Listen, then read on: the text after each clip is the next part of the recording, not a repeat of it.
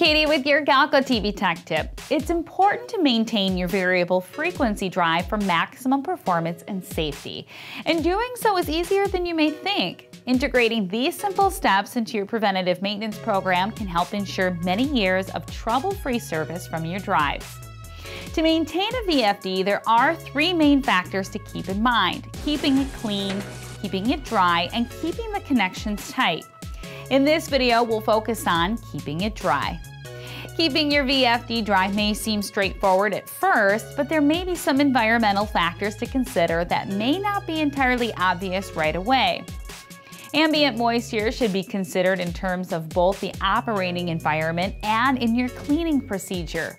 As we discussed in our previous video about keeping the drive clean, spraying compressed air into the drive may cause moisture buildup inside of the drive if the improper method is used, which can lead to eventual drive failure.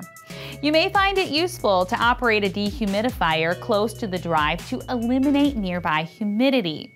However, you will want to be mindful of where the dehumidifier and drive is mounted.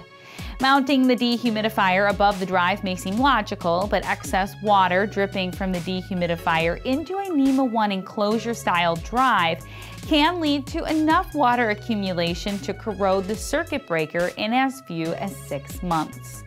Condensation is also a factor. If you are operating your VFD all day, every day, the normal radiant heat emitted by the heatsink should be enough to prevent condensation.